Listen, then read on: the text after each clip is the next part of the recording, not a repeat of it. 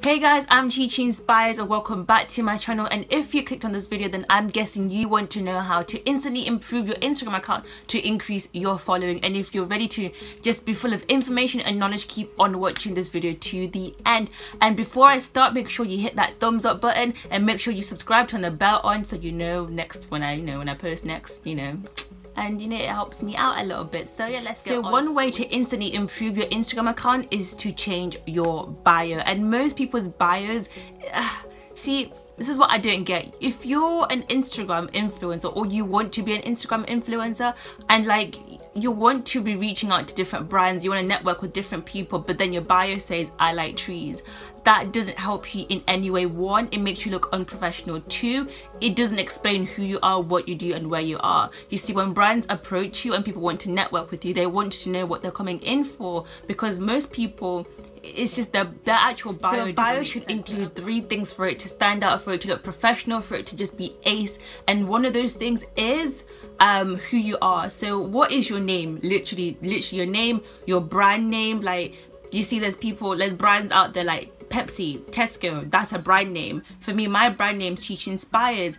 Your brand name could literally just be your name, depending if you're gonna make a personal brand or you're creating a whole new brand in general. But personal brands, it is suggested that you do use your name. Avoid using numbers if you can. Avoid using emojis and things like that in your bio, because it just makes it look a little bit unprofessional. But if the emojis make sense to what you've written, then sure, go ahead and use them. But if you write I like trees and then you put an emoji of a cow, okay, that kind of makes sense. If you put an emoji of a shed, it doesn't make sense. You get what I mean? So avoid using that.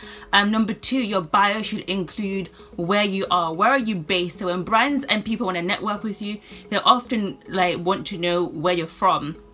I'm not saying put your address on there, but just put what country you're from. Are you UK based? Are you from the USA? Are you from Australia? Put that in there so it makes it easier for brands to network and contact you, because if they want to set up a meeting but you're halfway across the world, it may be a little bit difficult for you to come down or for them to meet you. So it's better for them to know where you are.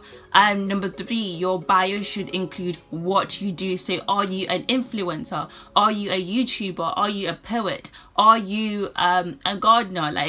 Literally put that in there so people know why they should follow you, because people want to know what they're coming in for. Because it's, yeah, people can follow you for a pretty face, cool. People can follow you because you're good looking, whatever, cool.